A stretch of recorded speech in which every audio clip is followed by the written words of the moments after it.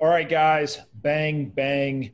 I've got Bradley back for round two. What's going on, man? Thanks for doing this. Thanks so much for having me. Absolutely. So, for the people who missed out and didn't watch our first episode together, maybe just give a quick kind of 2 minutes on your personal background and then what you guys are building at Unstoppable Domains.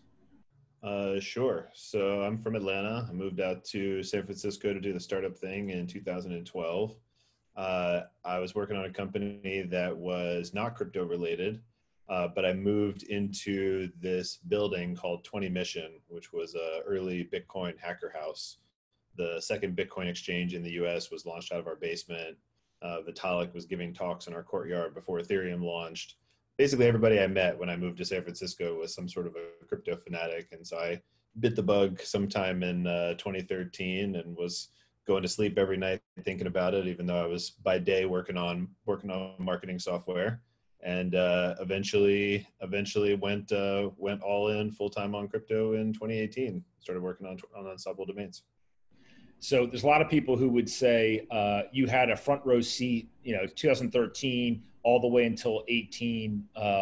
What kind of held you back from going full time? Was it just what else you were working on was so attractive, or were you waiting for something to happen to kind of jump in?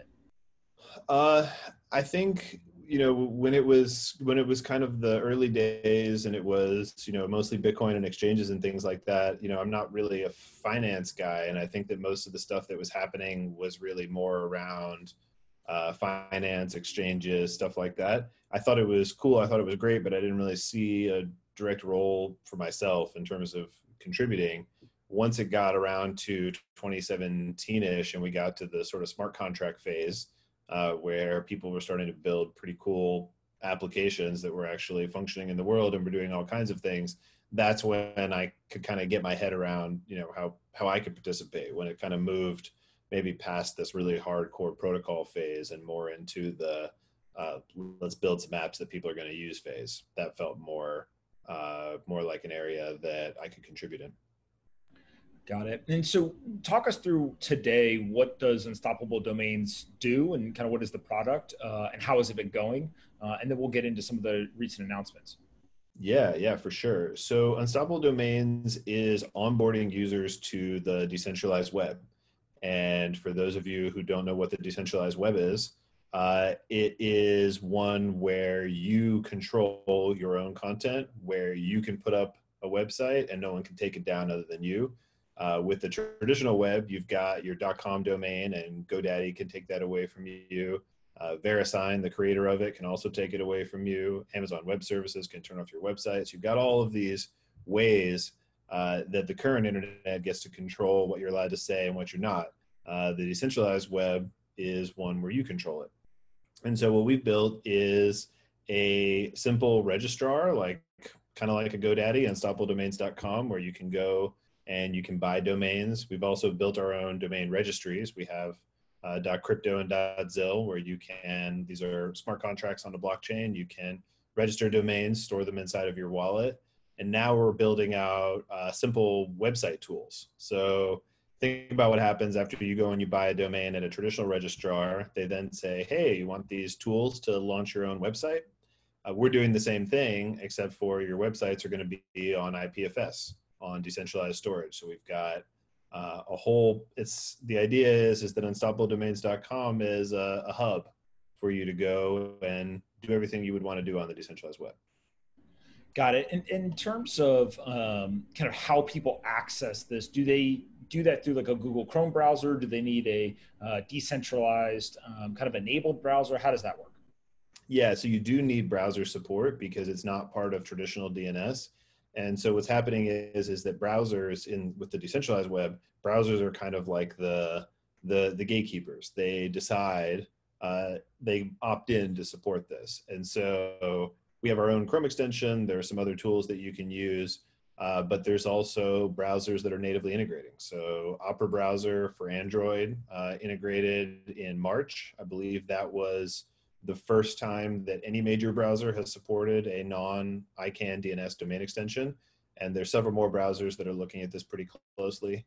Mozilla actually just ran this Fix the Internet program that we were part of, over the past few months, and so they're looking very closely at decentralized web. There's been kind of a turning point this year where browsers are taking it seriously. Browsers are looking at crypto wallets seriously as a method for security. So it's a pretty, there's a lot of these ideas that the crypto community has been talking about for years that are finally converging and finally going mainstream. So when people first hear this, and I've talked to a bunch of people, they hear the advertisements on the podcast. The first thing they say to me is like, that's a great idea. No one's ever going to do that. Or that's going to take 20 years for people to start to adopt. You guys are a shining example of like, that's not true. And have had quite a bit of success. Maybe talk to us a little bit just about like what metrics you can share publicly in terms of the adoption that you've seen and how popular this is today and not something that's going to happen in 20 years. Yeah. I mean, people are already playing around right now. So there's more than 260,000 domains registered. There's more than 20,000 websites live. Some top websites are like Kyber.crypto, Kyber Network Dex. There's Switcheo.crypto. There's MyEtherWallet.crypto. I think we got some of your podcasts up on Pomp.crypto. So there's a whole bunch of apps that are already up and out there, but there's also just a lot of people playing around. And I think the reason why this is going to move faster even than the traditional internet did is, first of all, it has the benefit of the traditional internet exists, and we can use that for distribution. You can post your decentralized website on Twitter and tell people to go check it out. So we have the benefit of distribution from the old system, but we also just have the current internet is falling apart, honestly. We have, Twitter hacks that just happened. We've got, Chinese censors. We've got all of these things that are causing the regular internet to just break in front of our eyes, and that's causing a lot of companies to take it seriously and start building. So if you're a dApp, you don't actually have a fully decentralized application. If a company can, like GoDaddy, can just come in and take it down, like you may have your smart contracts on the blockchain, but if no one can access it, how does that help you? So there's some real use cases right now. We also are seeing a bunch of bloggers. And if you think about blogging, it's like the most basic form of free speech. Here's what I think. And a lot of people in the world, if they were to go and publish on the local blogging tools that they use, depending on what they say, if it pisses off some important person, that might go down. And that's not going to happen here. And I think as the politics around the world has gotten so much more extreme, the demand for this has become so much clearer. I think it's in the zeitgeist now. Even 2 years ago when we would talk to people about this, they're like, is internet censorship really a problem? Is the internet really that bad? It seems like everything's going pretty well. And that was more of an American perspective than it was a global perspective. But now I think even when we talk to people in America, they're like, yeah, man, the internet's in bad shape. 17-year-olds are getting control of Barack Obama and Barack Obama's Twitter account and stuff like that. Man, we have a problem. And guess what would solve that problem? If you had a private key that was securing your account, and that's how you unlocked it. So we have the solutions already in our world. We use them. You and I probably use them every day. So the solutions are there. The problem is glaring, and now we just have an onboarding problem, and that's really what we're trying to solve. We're just one by one trying to bring users over. And so obviously the .crypto or .zil domains, these literally unstoppable domains, which is a great name for the business, are able to be used for kind of the destination or the public address, if you will, for a website. But you also can use them for wallet addresses as well. And so maybe talk a little bit about how you can use, pomp.crypto or whatever for a wallet address. Yeah, think of them as like the gateway to the decentralized web. So, a blockchain domain can be used for your website. It can be used to receive money, kind of like your Venmo account. It can also be used for messaging. We just launched a chat protocol where you'd be able to message me at brad.crypto. We can message back and forth, brad.crypto and pomp.crypto, and that's a decentralized encrypted messaging system. And so when you do it that way, you can send me money to brad.crypto. You can check out my website. So if I'm showing you some sort of marketing advertisements, when you pay me, you'll know that you're paying the same person. when you message me to discuss it, you'll know you're talking to the same person. So you don't have to go back and forth across platforms. And that prevents all kinds of these phishing scams that we see. I got to talk to you on Telegram over here. I got to send message to some email box over here. I can't tell if I'm talking to the same person. We can guarantee you're talking to the same person in this paradigm.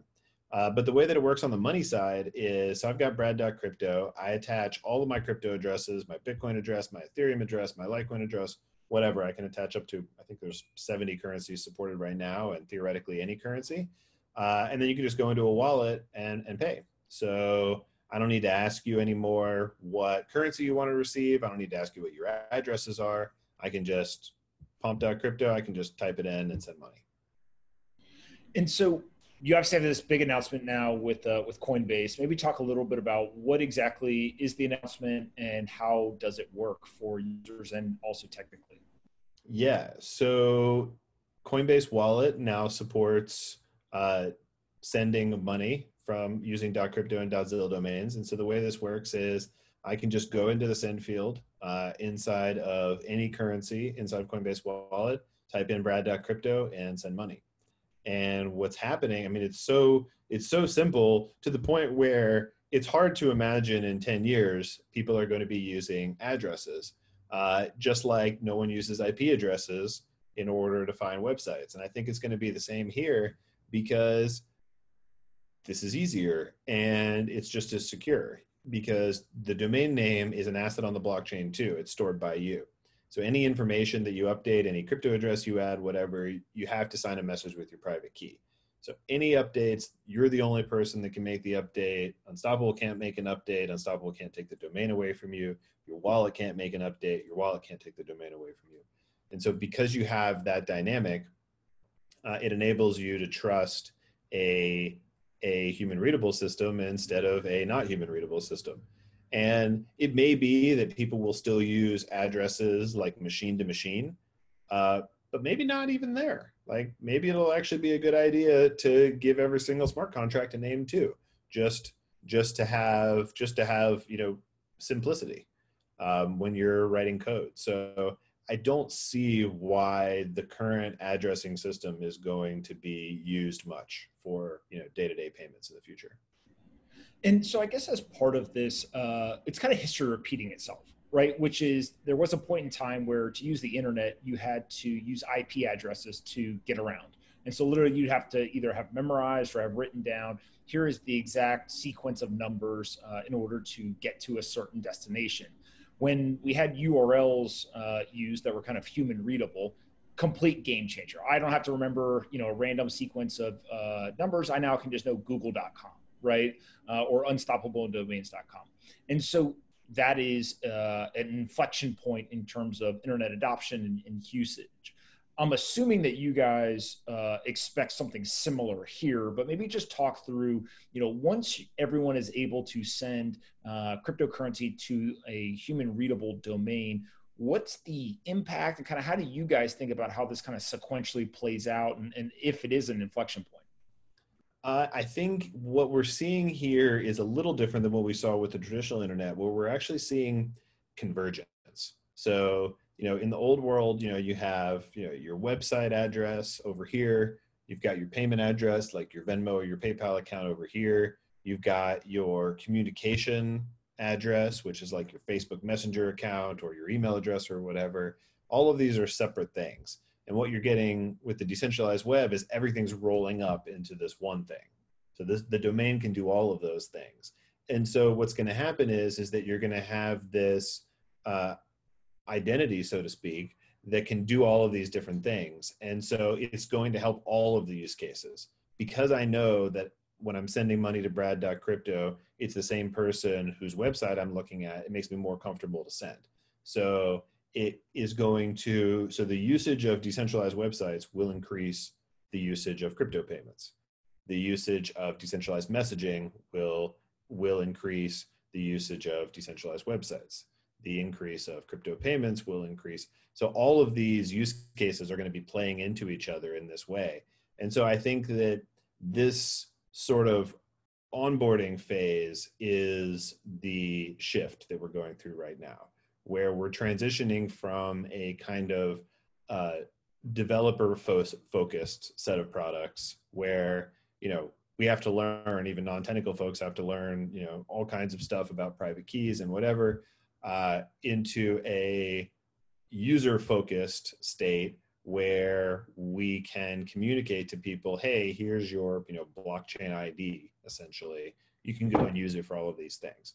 So we're in early days of that shift, but the shift is now possible. So I think that the phase where we're at, if I were to define it, is we're in the tunnel and we can start to see the light. Like we can start to see what is this going to look like in 10 years? How is this going to work? How are these 2 or 3 billion, internet users, how are they going to adopt? And I think it's going to be through stuff like this. You get an ID, you share it with your friends, you use it for all of these things. It's very tangible for people. So I think that's where we're at, the beginning of being able to see what the future looks like. Yeah, and the part to me that's so interesting is similar to how you can put your website URL out in the world, and you may send it directly. So I could send you an exact URL, and I want Brad to go and visit it, or I could post it on my Twitter account, and anyone who comes across it can click and do that. That kind of one-to-one and also one-to-many adoption of URLs created opportunity to do things that we just didn't ever imagine, right? So we've seen people do all kinds of crazy stuff with the internet. It seems like this is very similar, where today most addresses are used in a one-to-one scenario. So you say, hey, I want to send Pomp some money, right? I go ahead and I send you my address, you then send it. When all of a sudden now I can simply post pomp.crypto anywhere, you really can open up the use cases for cryptocurrencies. You can drastically increase. You also make it easier for businesses, right? You probably reduce a lot of kind of fraud and all the craziness. And so it feels like this is just a net positive across many different facets of the crypto world. And getting Coinbase on board makes it, not only the net positive, but it's like, on steroids, because you've got the largest US exchange supporting this now. Yeah, and I think that one-to-many is very astute. I think that is a powerful dynamic that hasn't really been unlocked yet in crypto. And I think what we're going to start to see relatively soon are things like viral donation campaigns. Like, hey, crypto community, let's all get together and let's donate, $1 million to this cause. And you could have the payment address go viral on social media. You won't even need to offer any more steps. You'll just say, hey, here's this, awesome cause, pay here. Nothing else. Like that alone is all the information that you need. So it's really, really, really concise. And I think that's going to be powerful. In terms of Coinbase, I think it's, obviously it's super exciting for us. Coinbase is, pinnacle crypto brand. But I think what we're really seeing at this point is we're seeing ubiquity for blockchain domain names. Like pretty much every major crypto wallet at this point is adopting this technology. And so we're getting to this point where you as a user are going to be able to really not really worry too much about which app you're using or having to think too hard about that. That it really is going to be this feature that you can just use across the crypto ecosystem without thinking about it. And I think that's what's required in order for it to really catch on. It can't work in 10% of apps you use. It needs to work in 90. So we're getting to that point. And in terms of if I go ahead, I've got a Coinbase account, I want to attach pomp.crypto, can I send that to people and they can basically on Coinbase go ahead and just send me Bitcoin or whatever, and they can do it from their Google Chrome browser, or do they also need to be in a decentralized web supported browser? They don't need a special browser for this, but you do need to be using Coinbase Wallet. So this is Coinbase self-custody wallet, not Coinbase.com, which I know is a little bit confusing for folks because they have similar names. So this is Coinbase Wallet's self-custody wallet, which supports a bunch of different currencies. And so you don't need a special browser or anything like that. You just need to go and use it from your phone. So if you don't have Coinbase Wallet already, I'd suggest you check it out. It's a great wallet. It has a great dApp browser. A couple of other cool things about it. You can also store the domain inside of Coinbase Wallet. So they have a little collectibles section. The domain shows up. You can see a list of them. And if you go to unstoppabledomains.com from within the dApp browser, you can manage your domain. So because your domain is sitting inside of your Coinbase wallet, when you go into the dApp browser and you want to make an update, you can sign a message with the private key right there. So Coinbase Wallet is this like one-stop shop where you can do, it's essentially you've got access to a domain registrar where you can do all of your updates. You've got a little storage mechanism where you can see it. And then of course you can use it for payments. In terms of individuals versus businesses, where have you guys seen? So you mentioned, 200,000+ kind of domains registered, 20,000 plus usage, all that kind of stuff. Like, are you seeing businesses adopt this stuff yet, or is it still mainly individuals who are kind of at the forefront of usage? There's a lot of crypto companies. There's a lot of crypto companies that are putting up either, if you're a dApp, you're going to put up a front end. You're going to put up your front end on IPFS. And so you can have everything kind of fully function. As long as you don't have a back end, it's extremely easy. So we're seeing a lot of those cases, dApps. We're also seeing a lot of these kind of, I would say it's kind of like SMBs almost, people who are working on various types of crypto projects that are relatively small, not as professionalized as maybe an exchange or a wallet, that are building apps and websites. And then you also just have the kind of crypto enthusiasts. So it's a mix, but in terms of the raw number, it's more this like SMB individuals. Company-wise, there's just not enough crypto companies. So there's, I think, maybe a few thousand crypto companies that have claimed domains, of which, people are in various stages of building websites. And how do you think about, you've got Coinbase now supporting this, there's, probably hundreds of wallets that are out there, kind of you guys methodically walking down and getting each one of these wallets to support unstoppable domains? Well, we want everybody to support it. And so we're talking to everybody. And if we're not talking to, if you have a wallet and we're not talking to you yet, please reach out. We'll make sure and find a way to work together that's exciting and beneficial for everybody. But yeah, I mean, we are reaching out. The goal is to have 100% adoption across the wallet community. I think that's what the user expects. I think anything short of that is actually a little bit of an inferior user experience. So we're going to keep pushing until we get there. I continue to tell people that it's scary, right? If you send any sort of real size of money or Bitcoin, you end up literally kind of your heart's pumping really hard, and you're like, I hope I don't mess this up, right? You got to check every single letter and number and an address. Yeah, and it's a stressful way to have to send money, and it's not necessary. Like we can get feedback loops. So what the wallet is doing right now is when I type in the domain, the wallet is reading the blockchain and finding an address, but the wallet can go and confirm any number of bits of information before I send. And that's much closer to how it works in the regular world. You don't just, send random money to an anonymous account without having any kind of feedback. Like you have some level of assurance that this is the right person. And, with crypto networks, I think you can do that times 100. You can have data provably verified. You can have multiple data types provably verified. So I think this is a temporary problem.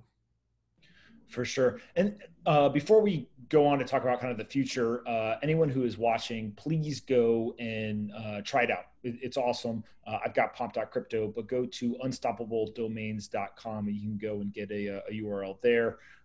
Brad, let's talk a little bit about kind of what unfolds next, right? So we get to a world where every wallet is supporting, or a majority of wallets are supporting these human-readable domains. Obviously, people start to actually build websites.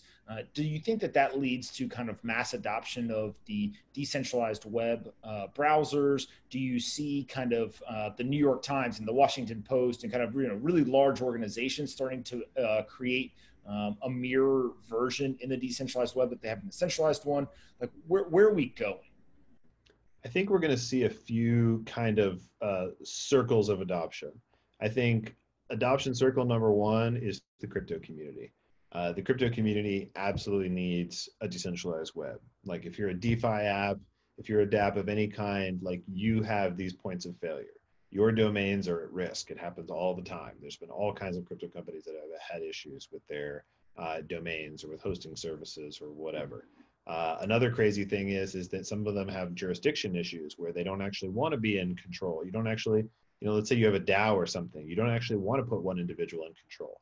Well, you can actually put a group of people and they can vote on control of the domain. So you can actually take it out of the, control of any one individual. So I think where we're going right now is crypto community is going to adopt because they need this technology. It's a core problem they have right now. Then I think the next wave are people around the world that don't have access to a free internet. People who are in places where takedowns are common. And I would think about places like India and China and Russia. And there's actually most of the world actually, unfortunately, lives in a place where the internet is not free. And so there's a strong need, whether it's blogging, whether it's e-commerce, whether it's, kind of whatever you're trying to do online, it's hard to do. And you're getting restricted, you're getting taken down, you're getting blocked, you're having to ask permission from this or that government official for months and months. So the next wave after the crypto people is going to be people who are struggling to use the regular internet. I think the final wave is going to be the kind of New York Times or these other like enterprise companies. And the reason they're going to do it is because it's cheaper. And the reason it'll be cheaper is because right now, when you want to buy hosting, you call up Amazon and Amazon says, yeah, I built another server farm and wherever, and I'll sell you some space. But in the future, what's going to happen is you're going to be able to access anybody's storage space anywhere in the world in a marketplace, and it's going to be far more efficient and far more cheaper and far less risk of takedown, of DDoS, of all of these issues that we have right now, because you'll have your content distributed. So phase one, crypto companies, because they absolutely need it, and they're also native to the tech. Phase two, people that are getting censored, they absolutely need it. They're not native to the tech, but they'll figure it out because they don't have a choice. And then phase three is going to be, hey, this is just a better way to run NewYorkTimes.com than the current system that you're using. And that is way further down in the future. But mathematically, I think it's very easy. It's very easy to see that a distributed web and distributed storage is going to be far more cheaper, far safer, and far more performant. So the current web is not going to be able to compete. But that is going to be a longer term transition. I think we're on a 20-year ride here. And I think we're in the crypto phase right now, which could last even for the next, we could be in the crypto phase even for the next 3 to 5 years. But the nice thing is the crypto community is actually quite big. I mean, I'm sure you feel this sometimes, if you go out and you start talking to normies and you want to start talking about what's been going on and you realize, oh, wow, I have to like take it from the top. I've been so deep in my bubble for so long. But it's a really big bubble. So I think that we have this conversation with people sometimes where they're like, if this is just a crypto thing, how big is it? And we're like, do you realize how big crypto is just today? Like, we could build a massive, fully functional alternate web right now just with crypto people. And so that's why we're just so focused on that, because we think that's where the most growth is going to be in the short term. So long answer, it will replace the current internet. You will get to a place where the New York Times is decentralized too, but not anytime soon. Yeah, and then what about mobile applications? So we've talked a lot about kind of more web type applications. When you think of decentralized web, a great example would be like the TikTok controversy right now. Should it be banned? Should it not? I think kind of hits home or is more obvious to people in the United States than other examples. Can things in the mobile space, whether they're mobile first or mobile only, can they benefit from the decentralized web today, or is it just things that are more web based? they could, and it gets down to the architecture of how these systems actually work. And the problem with TikTok is the data is sitting on TikTok databases, not sitting with you. And so a future decentralized TikTok would have your videos, your profile data, your likes, all that sort of stuff sitting on IPFS or another decentralized storage network controlled by you. When you go and open up decentralized TikTok, you'll sign a message with your private key and you'll give that application some permissions to do something with that data, but you'll control it. So if you say something that decentralized TikTok doesn't like, nothing they can do about it. You control that. You control that data. Now, they might try to ban you as a user, but you can just go to decentralized TikTok number 2 and you still have your data. So you take the power away from the company and you put the power in your hands. And we see this with YouTube already. Like YouTube has been going and just knocking down crypto influencer after crypto influencer over the past few months. And the reason why that's so harmful to those influencers is that's the place where they are on the internet. Those videos oftentimes aren't anywhere else. So you go and take that down, that's their database of their content. And now it's just gone, inaccessible. In the future, it's not going to happen like that. You're going to control your data. YouTube gets permission to show it to their users. And if you don't like what YouTube's doing, you go to YouTube number 2, or maybe YouTube number 45, because that's really just a UI. We need to take this power. The reason why tech companies have gotten so powerful and have gotten so abusive is because they control the data. They are also a database. They're an app, and they're also our database storage. And we need to pull that database storage piece out of their business model and let them just be these apps. So they're actually pretty good at being apps. Yeah. And so let's go back and before we close up in terms of Coinbase itself, this announcement, talk to us about kind of what you guys have had to do technically to make this viable for Coinbase. And what is your pitch to individuals who have a Coinbase wallet in terms of why they should be using an unstoppable domain rather than the traditional wallet address? Yeah, I mean, in terms of the actual wallets, we're trying to make it super easy. So we've got integration tools, we've got libraries and things like that. It's pretty lightweight for wallets. So it's really just a decision for them to make. Hey, like, do I want to support this this new tech? I think it's usually like a couple day kind of adventure for them. It's not a very serious thing. It's similar to other types of reads that they're probably already doing on the blockchain. So pretty simple. In terms of users, I mean, I think the value to users, I think you said it. Every single time you want to send money, you need to sweat and stress over every single digit and every single letter and make sure that it's right. And maybe you'll make a mistake and lose your money. And so if you are sending to a domain, you don't have that problem. You can just use your eyes and check the word and make sure that the word is right. And then you're fine. So I think that's the value proposition. This is the way to safely and easily send each other crypto. For sure. And I guess kind of in closing, are there examples of either individuals or companies that are doing this really, really well that you would say, hey, if you're interested in this and you kind of want to see an example or two that people can either go see, or is the best thing to do just send them to unstoppabledomains.com and they can kind of see some examples there? I would go to unstoppabledomains.com. I would also just open up Coinbase wallet and type in brad.crypto and just see it. Don't send me money. I don't need a tip. I don't. But I'm just giving you a short domain name to check out. That's the easiest way to take the mental leap. If you just see it, you'll be like, yeah, that feels kind of like Venmo. That feels much more like how I think payments should work, much more so than copy and paste some random address from one wallet and then and then go and take it into another wallet and then double check and triple check and all of these steps. So I think that's just, I think it's obvious once you see it in action. I thought you were about to pull a fundraising move right there and just say, hey, just send me all your money. No, we got to be really careful. So I never, and I'll just say this now, I never ask for money. Should, yeah, just.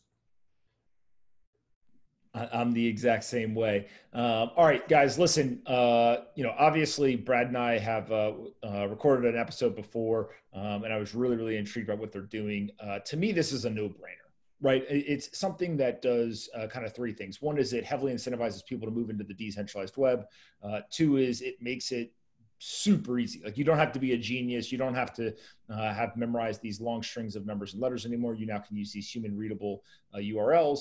And then the most interesting part to me is integrating these human readable URLs with existing products. So Coinbase Wallet is a no-brainer and probably kind of the top product to go after. But I think that you'll end up seeing this in a bunch of other products that you use. And so the number one thing when people ask me about it is just go get your domain.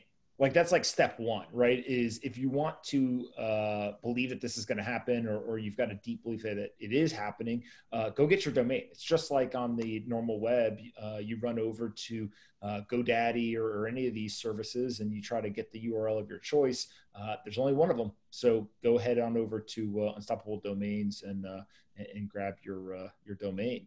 Brad, any last closing words here for people as we hopefully have shed some light on this momentous occasion for you guys and for Coinbase? I mean, we're obviously super excited, but I would just say the decentralized web is actually happening this year.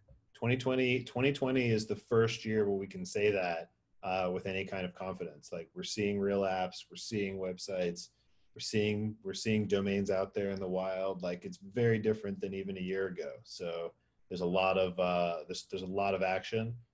Don't sleep on DWeb. Everyone's talking about DeFi. DeFi is amazing. I'm a huge DeFi fan too, but don't sleep on DWeb.